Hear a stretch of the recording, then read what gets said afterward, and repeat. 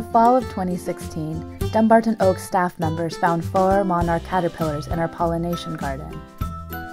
One of our Tyler Fellows, Deirdre Moore, bought a tagging kit on the slight chance that our butterflies are found on the oil mill fir trees in Michoacan, Mexico. Before tagging the butterfly, Deirdre filled out a data sheet with important information including the tag number and the location of the butterfly. Deirdre grabs the butterfly by the underside of its wings. She then places the tag over a mitten-shaped area called the discal cell. Once the tag is placed, Deirdre presses firmly over the discal cells on both sides with the balls of her thumb and forefinger. Once Deirdre places the tag, the monarch butterfly is free to fly away, hopefully to warmer climates in Mexico.